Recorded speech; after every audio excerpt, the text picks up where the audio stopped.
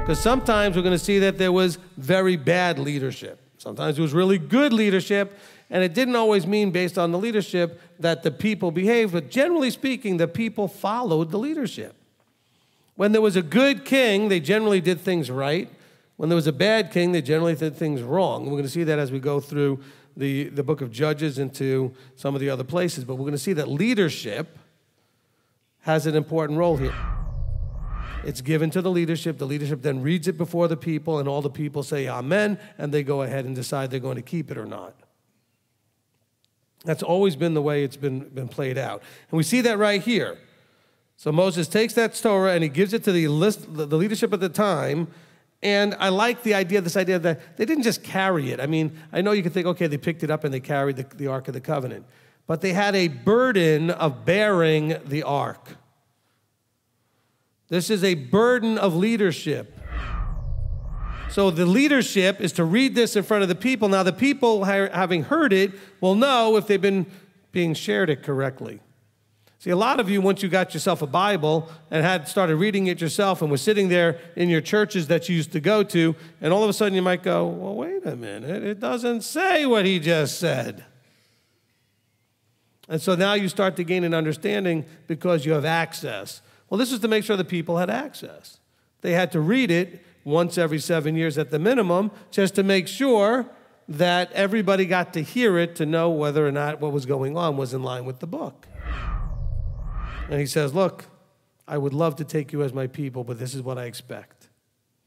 And by the way, what I expect is not burdensome, it's not hard, and actually will bring you blessing and make your life safer and will help transform you in your character. Wow, what a horrible dictator he is, huh? Giving us all these horrible things to do that are going to bless us, keep us safe, and change us into him. This is the same thing Chava was doing in the garden. Why are we looking out after other things, thinking somehow they're going to make life better or be the answer to something? He is the answer to everything. Get that into your head, get it into your heart, and walk on that path.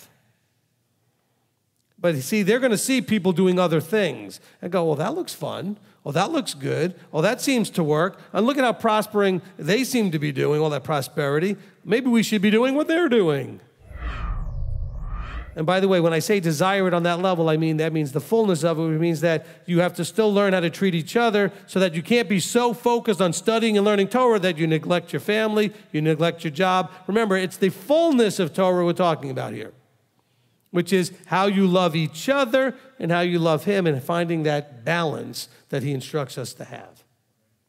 Because you could become so totally book-focused and vertically focused and trying to study that you're actually not walking this out like you should. See, now people read that witness against, and then they start into this whole Melchizedekian teaching that's out there, thinking that somehow these are laws that were against us and it's evil stuff. No. The witness is against you, saying, if you do this, you can't say, well, I didn't know. So it's not that it in itself is against you. It's there to be held as a standard for you to be measured against. And you can't say, but I didn't know. And evil shall come to you in the latter days because you do what is evil in the eyes of Yahweh. You're probably not doing evil in your own eyes. Generally speaking, we don't. We're not evil people the way we normally would think of it. We're not overtly, openly trying to do what we would think of as evil. But that's according to your standards or your culture's standards where we live. But what about in the eyes of Yahweh? But are we going to accept that reality? Or are we going to listen to all the bashing that's out there about leadership and structure and how, oh no, we're not supposed to be organized, and we're not supposed to go meet in buildings? I don't know. It says in Acts that they go to the synagogue on the Sabbath and hear Moses preached. Nobody said, shame on you for meeting in synagogues. In other words, organized buildings. Yes, some of the people met in houses when there wasn't a building to go to. Oh, but we've been abused in buildings and organized structures before, so therefore the system must be the problem. We'll throw it out. So nobody should ever get married, because that clearly doesn't work. More than half the people end up in divorce. And nobody should have children because we know that doesn't always work. I mean, let's just throw out everything because it doesn't work right. Why do you have to keep behind it? So that you keep your distance of respect, awe, and reverence, for that is in front and I am back here. I'm not equal to it. I'm not above it. I shouldn't be in front of it. I don't deserve to be even next to it. I need to follow it.